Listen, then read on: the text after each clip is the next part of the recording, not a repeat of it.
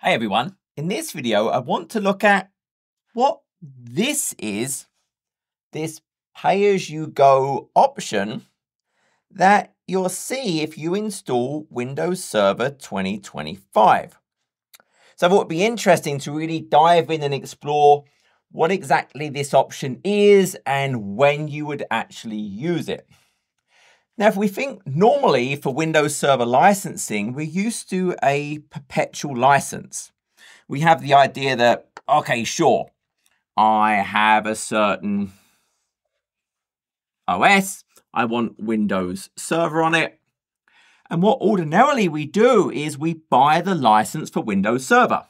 So we pay our money, and that license is good, well, to the end of time. It doesn't mean I'm going to use it to the end of the time. It doesn't mean Microsoft will support it to the end of time. But it's my license, and it is a perpetual.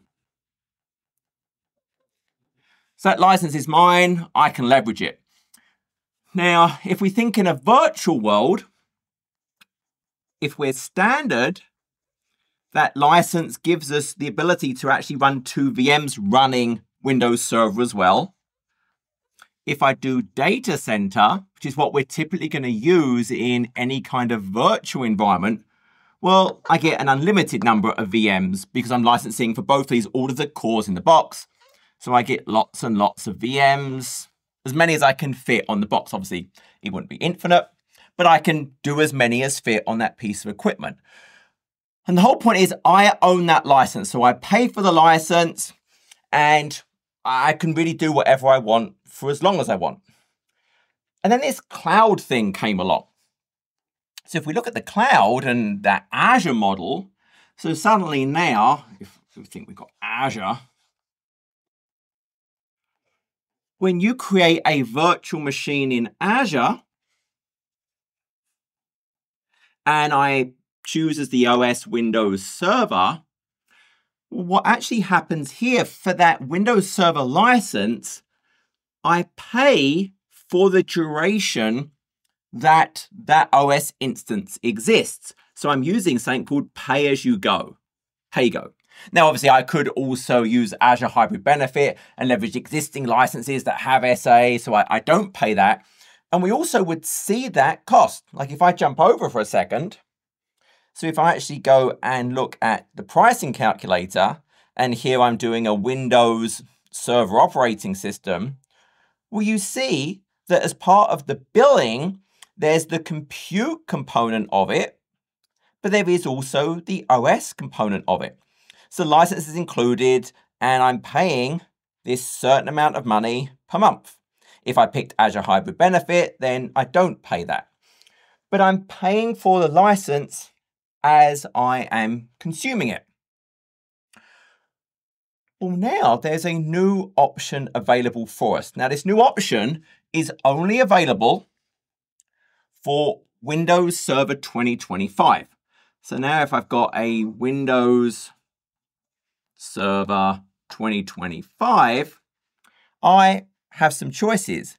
I have a new flexible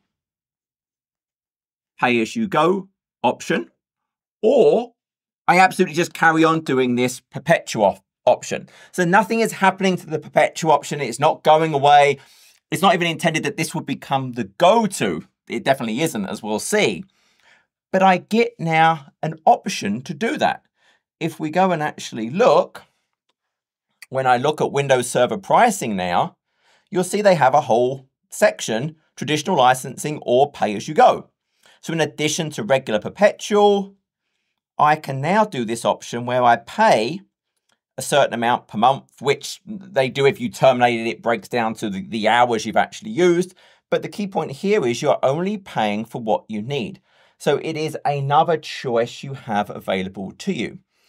Now, this pay-as-you-go is good for very specific scenarios.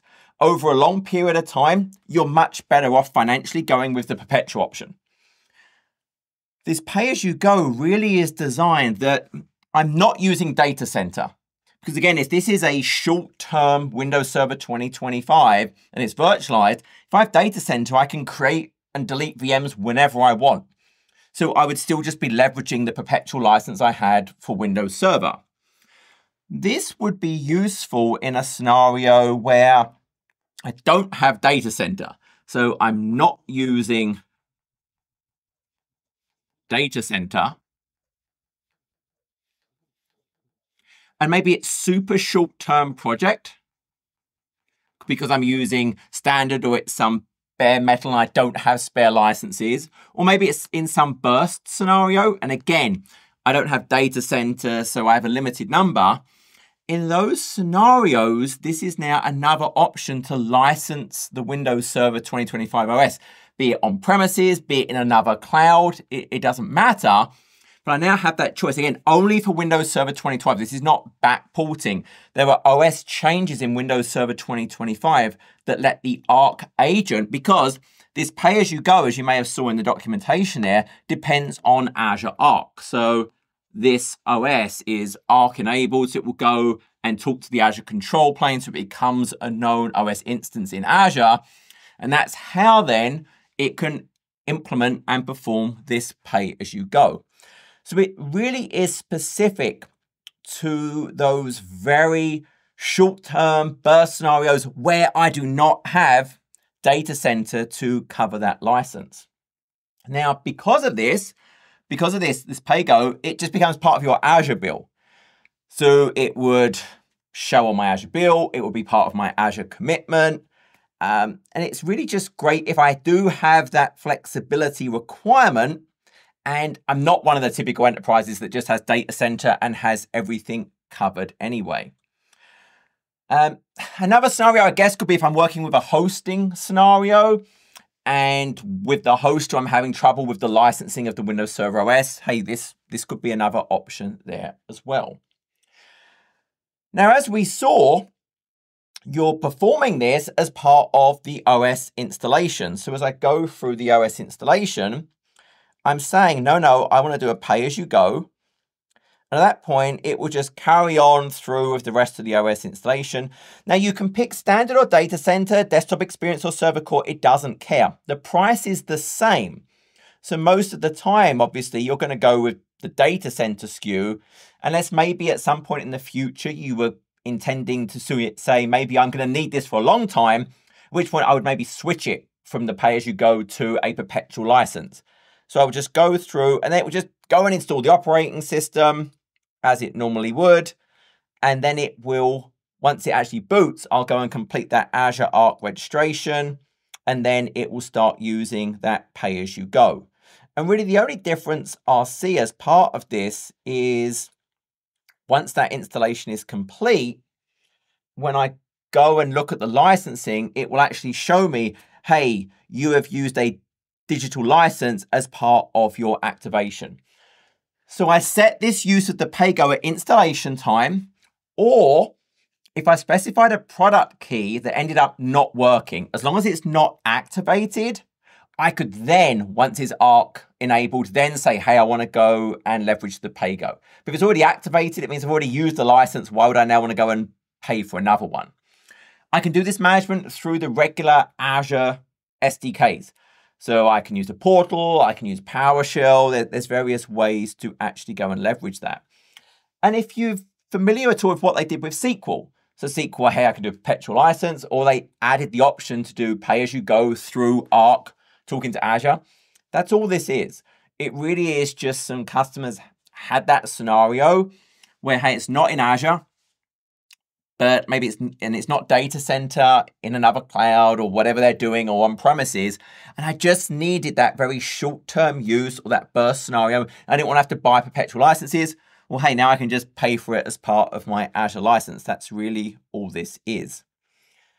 Now, what is super important with this, it is pay-as-you-go.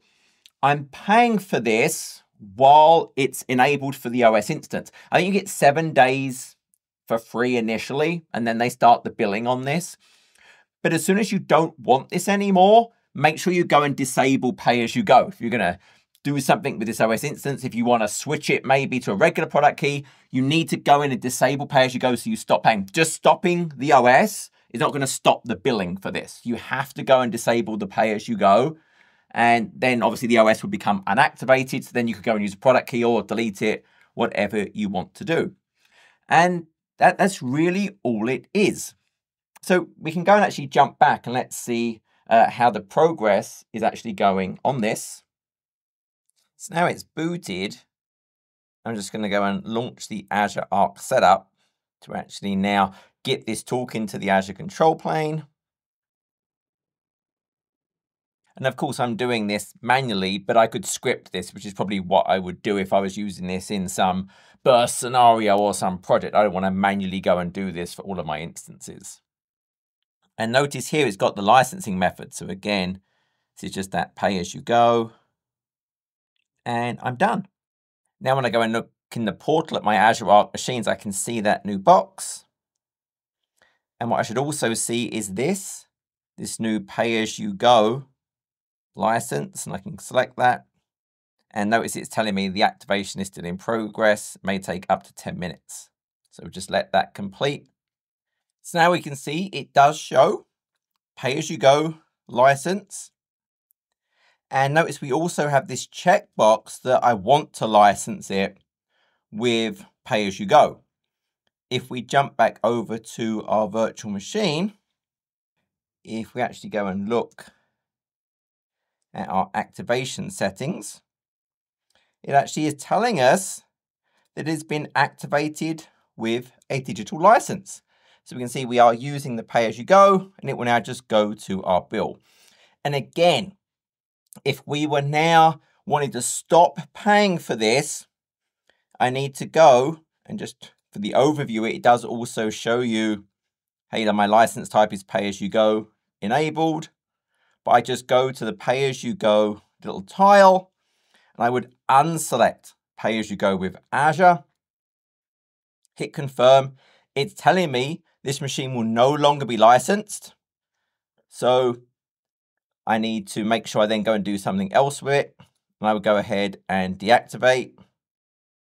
And now, again, it will go and communicate with the connected machine agent on the client, and it will deactivate this machine, and I'll be done. So that was it. I hope that was useful. I hope you really get the idea of it's an additional option to give you some flexibility. It is not going to be by any means what most people will ever use. The perpetual license is the right thing in nearly all scenarios. It would only be, I don't have the data center for these on-prem instances, and I have some very short-term need, or I need some burst scenario.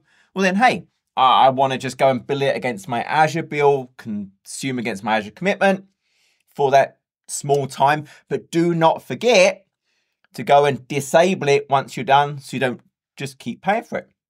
Hope that was useful. Until next video, take care.